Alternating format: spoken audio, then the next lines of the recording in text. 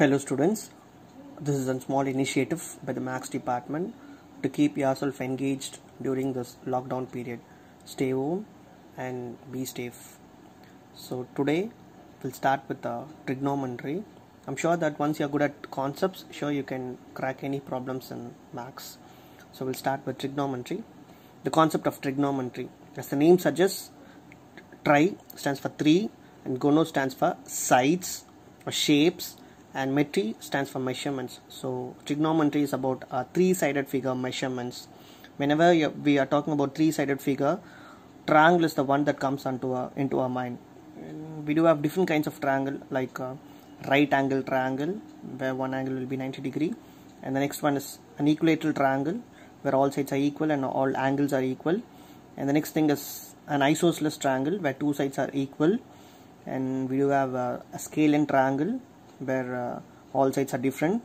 We have an acute angle triangle where each angle will be less than 90 degree, and we have obtuse angle triangle where one angle will be greater than 90 degree. Among these triangles, trigonometry is only applicable for right angle triangle. So I have taken a right angle triangle ABC. This is 90 degree. So you can fix up your angle over A or at C. In this figure, I have placed my angle at C. The side which is opposite to theta is called opposite side. The side which is opposite to 90 degree is called hypotenuse, and the left out side is adjacent side.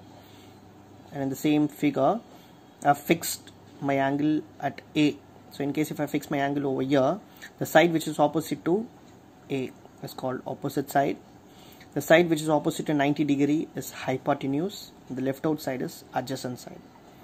Theta is nothing but it is one among the symbol to represent the measure of an angle. Thank you.